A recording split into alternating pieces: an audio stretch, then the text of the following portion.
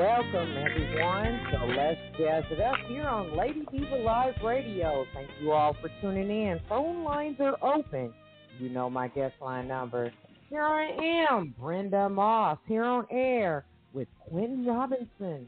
He is the drummer musician on that new single I just played, which is called The QR Code.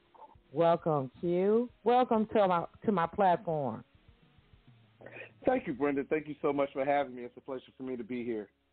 All right. Where are you calling from? I am calling from Atlanta, Georgia, where I live. Right. I live in Atlanta.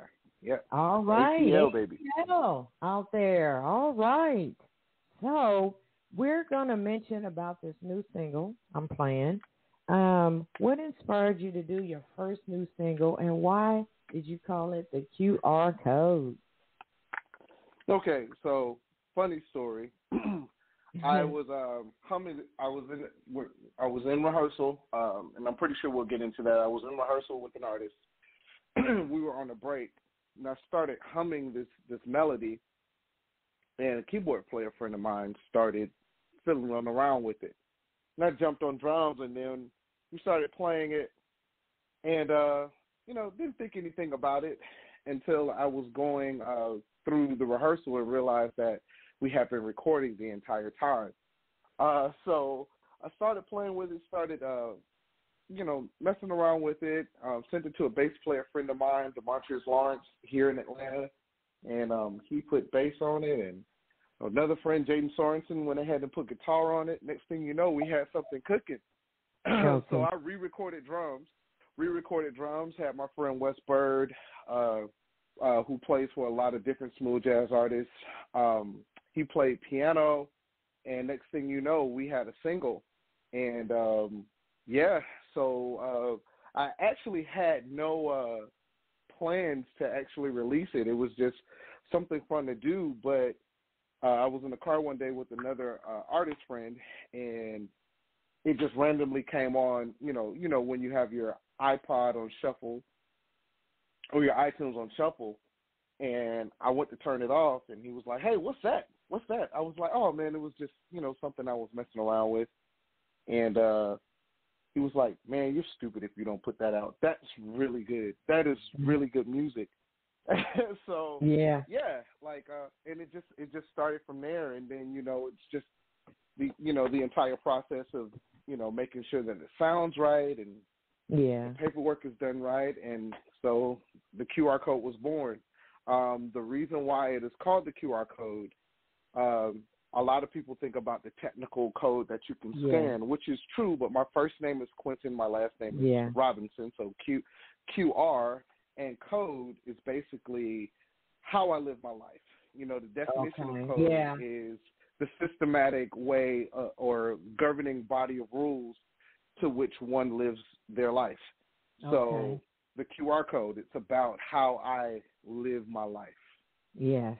I see that you are a tech.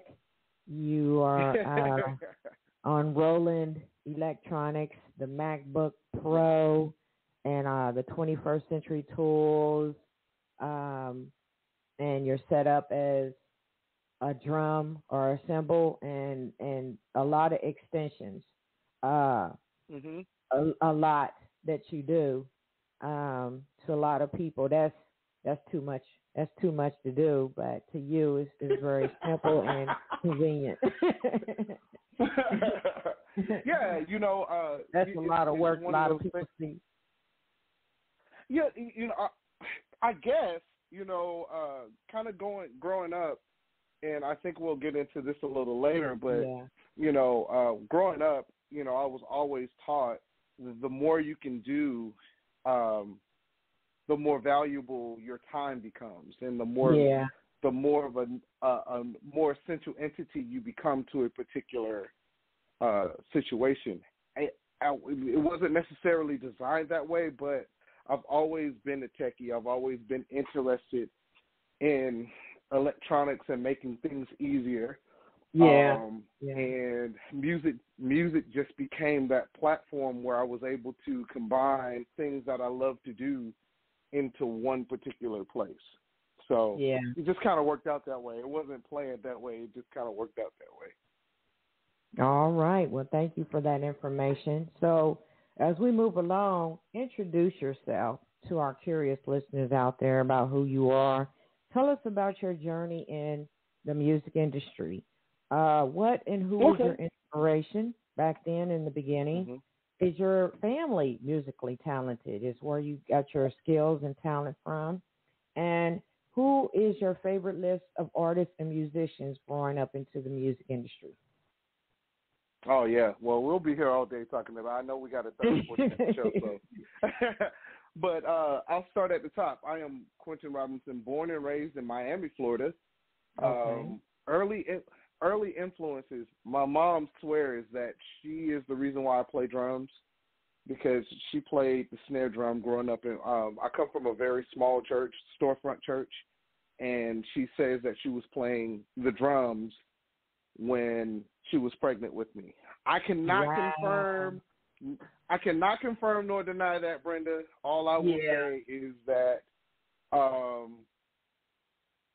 will say I came from a very musical family. Like I said, I grew up in a very small church where it was very family oriented, and all of my aunts and uncles, they were the musicians. My uncle played bass, my aunt played organ. You know, my mom and my other aunts, they sang. But I am the first one. To actually take it outside of the four walls of the church. Wow. With the exception of my cousin. Do you remember the group Goodfellas? They had that single, Sugar Honey Iced Tea. Yeah. Well, my first cousin, DeLuis Avant, was the lead singer for that group. Okay. But I'm the first instrumentalist to take it outside of the four walls of the church. But yeah, he's my very first cousin. He used to beat me up a lot, but we won't get into all of that, you know. Okay. Well, thank you for all that information. Thank you. And why you choose jazz? Oh man, so jazz. So when I was growing up, there were only I came from a very, very small church. So when I was growing up, it was gospel and blues. That was it. That was the only thing. There were no sub genres, right? So when I got to undergrad though, my first percussion instructor, Jonathan Joseph, introduced me to the Yellow Jackets, and he introduced me to Will Kennedy, and like I can never forget the first time I heard Sightseeing, which is one of their songs on their early albums. I fell in love with what that music felt like and what it sounded like, and how, because it's so vastly different than gospel. You know, and it just began a deep dive into jazz music and smooth jazz music and how it feels and how it allows you to, you know, like smooth jazz music in general just shapes, right? Like it allows you to enter worlds and enter different mindsets and still be in the same place. So that's the thing that drew me to that music. So I said if I ever decided to do anything, it would definitely be in the jazz world. And this song, the QR Code, is actually paying homage to Will Kennedy, who's a current mentor and friend of mine. If you listen to any of the Yellow Jackets music, it's very reminiscent of that. Yes. Now that you mentioned the Yellow Jackets, it really put a memory in my mind. Yes, and thank you for that information. Thank you. So, are you currently still touring with some other celebrity artists, Avery Sunshine, Anthony David, PEABO, BRYSON, and a host of others? Yes, Anthony David, PEABO, BRYSON, Avery Sunshine, PEABO, Bobby Brown, Shantae Moore, Kenny Lattimore. I'm the one. Listen, just whoever's writing a check that week, that's who I'm going out with. Right. but that's good though. That's really good. Yeah. That's really good. Wow. That's Thank something. You. Thank you for that information. So as we move problem. along, the QR code, where music outlets is it available for anyone to purchase that single? Please give your website information and your social media information as well. Go right ahead, Q. Sure. So the single is available on all digital media outlets. Any streaming outlet that you can think of, it is available there. It is also available on my website. My website is www.iamqrobinson.com. That's IAMQROBINSON.com. Social media is very easy. My Twitter and my Instagram are both at QGroovin. That's QGROO. V as in Victor, IN as in Nancy. Facebook, I have 2 pages. I have a fan page as well as a personal page. Facebook is /QJRob, QJROB. And the fan page is QGroovin Music, QGROO, V as in Victor, IN as in Nancy, Music. Okay. Thank you for that information. Thank you. No so will you be doing any future performances or upcoming events